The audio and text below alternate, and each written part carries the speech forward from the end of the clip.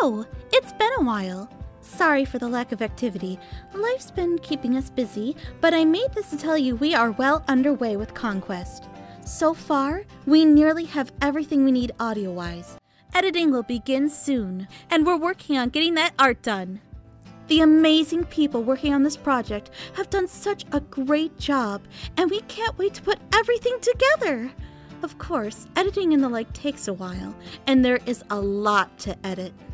We can't give an exact date or time frame at the moment. We're hoping to get it out before spring, but we will certainly get this out before summer, so long as nothing extreme happens that prevents us from moving forward. What we can say is the moment we get what we need, we'll be putting out a second trailer and an episode teaser.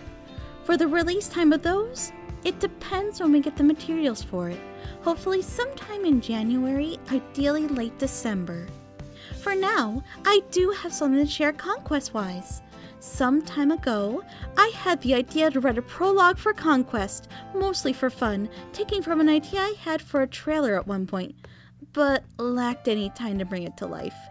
It's not required reading for the first episode, more a look into some events that happened before Conquest, digging into what the villains were up to before the meeting and such. As I finish them, I will be posting them on my FimFiction account, so check back every so often throughout the next week or two. If you have interest in following, I do intend to make short stories for Conquest as the series goes on. I will mention on here when I start through an update. The first of the prologue shorts has been posted. Before I close out, I'll be reading the first 2 paragraphs.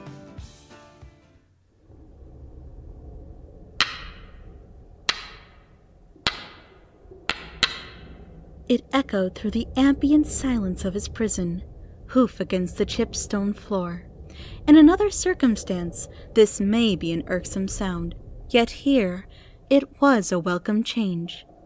Between the heavy weight of emptiness around him and the hoofs of his 3-headed guard, this was music. The drained centaur reached through his bars and snatched the stone worked from the ground, rolling it around in the palm of his scrawny, rust-colored hand. A nice size for once.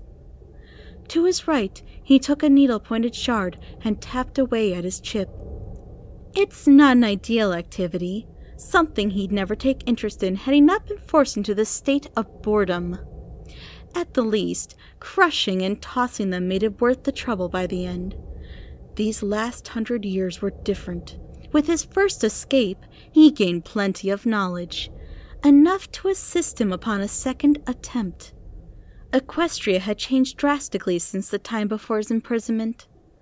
When he's able to escape again, he wondered what it would be like. Would some disaster have swept civilization away? Perhaps magic would evolve by 100-fold. That would be the best case, which he doubted. Whatever happens, his newest plan will not fail.